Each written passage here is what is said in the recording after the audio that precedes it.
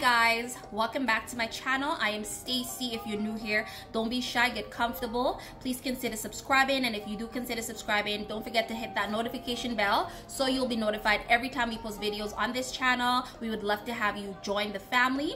If you can't already tell by the title of this video today, guys, we will be discussing finances. On this channel, I record fashion, beauty, motivation, and lifestyle videos. Guys, I kind of want my channel to be that channel where anyone from sex, gender, age, race can come to find motivation and encouragement, because I think we can all agree that every now and then a little encouragement goes a long way.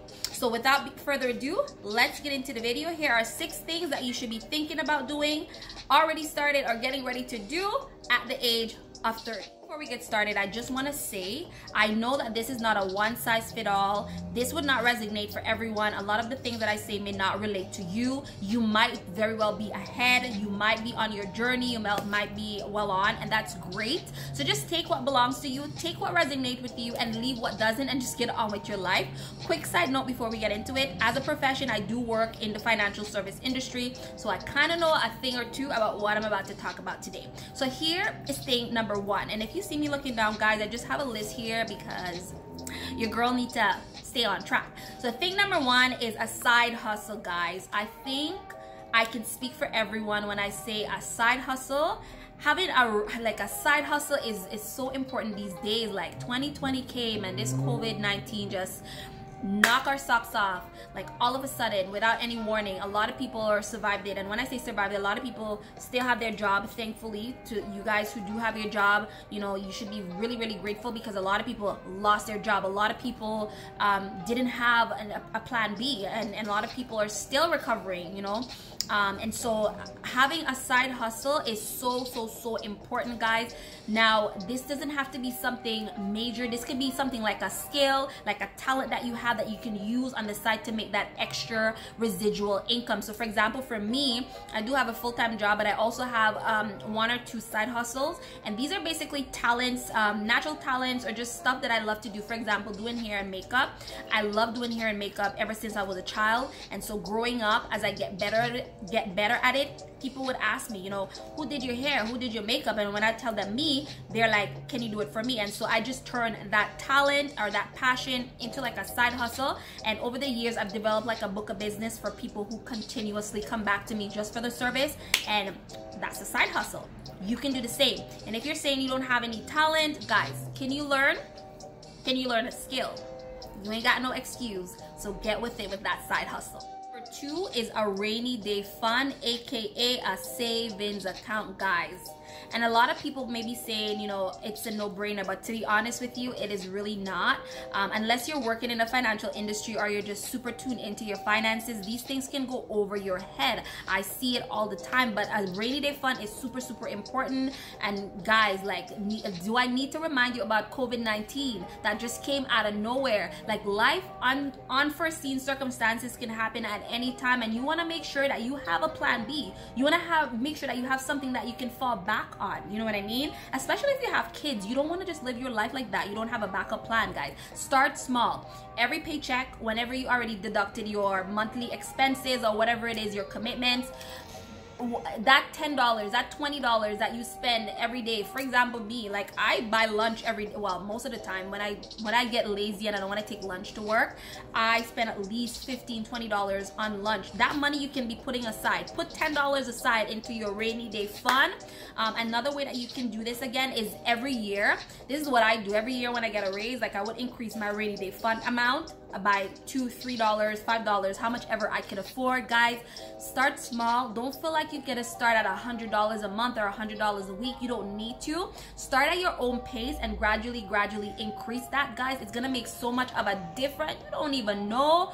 But yeah, a rainy day fund is super important. Number 3, and this is specifically for the parents, those of you who got those little kiddies, is an education fund for your kids. Now, I know the government do offer this thing called the RESP, Registered Education Saving Plan, and the reason why it's registered is because the government matches your contribution up to a maximum every year. And if you're interested in this, definitely visit your financial institution and ask them to give you more information about this. But this is super important, guys. It's like a little gift that you can give to your kids towards their education. As you know, education is not cheap, and especially if you got kids who want to be doctors, lawyers, all these fancy careers, guys, you know it is not cheap. And you do not, the last thing you want to do is give them debt. You don't want to start them off in life with debt. I mean, of course, if you can't afford it, I totally understand. But again, just like the rainy day fund, the education saving plan, guys, you can start small. Your kids will definitely thank you, and they would appreciate it.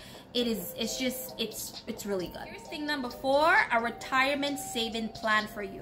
Now, I just want to ask, which one of y'all watching here would like to work until your age 100? Which one of y'all? I'll wait. Leave a comment in the comment section. Definitely not me. I work way too hard, and if I can retire early, I will definitely do that. But how are you gonna ensure that at retirement you have something to fall back on? Is by setting up a retirement saving plan for yourself, guys. Like, you can't do that for yourself? Do that for yourself. If you can afford it, again, put aside a small amount every month and dedicate that towards your retirement, guys. And I know a lot of people say, you know what, I have a retirement fund, I have a pension at my workplace. But guys, the more money you have, the better you can ensure you have a really good retirement. You can even give something to your grandkids. It is not a bad idea to have a retirement saving plan set up. And if you visit your financial institution, they will give you more information about it. I think you do get some benefits from the government as well when you contribute to a retirement saving plan. But guys, definitely look into getting this done. Like, come on now, we want to be balling in our retirement. We want to be balling. We want to be balling. Let me put you on. Number 5 is saving for your home purchase. If you're not a homeowner, you're renting, or you probably live with your parents, depending on your age. But guys, you definitely want to get that saving plan for your down payment for your home started pronto, guys. Like, I don't know if you've been listening to the news, if you're in Canada, but like, apparently we're in like one of the most expensive housing market season, like right now. Like, houses is not cheap, but guys, it is way better than renting. It is so much better. You can build up equity. After you build up certain equity in your property, you can use that for your retirement. You can use that for so many things, guys. So definitely start saving up for your first home purchase, your second home purchase, whatever it is. Real estate is always a really good idea. And I don't see how you can lose with real estate, to be honest with you. So think about that. Here is thing number 6, and this is the final thing that I think that you should already started, getting ready to start, or thinking about starting, is a life insurance plan, guys. And I know a lot of people do not believe in life insurance plan. They say, you know, back in the Caribbean, they say, when we dead, bury me. But hey, we're in the 21st century now. We spend a lot. I'm speaking for myself. I spend a lot. Like I said, sometimes when I drop money for lunch, it's like out of $15 or $20. You can get you don't have to get this $1 million insurance policy. But if you have kids, guys, this is something that is so important, because to me, guys, like, if I pass away, God forbid, the last thing I want my family to be mourning and worrying about is how they're gonna bury me. I don't want my kid to be thinking, oh my gosh, like, how am I gonna survive? Where am I gonna get money from?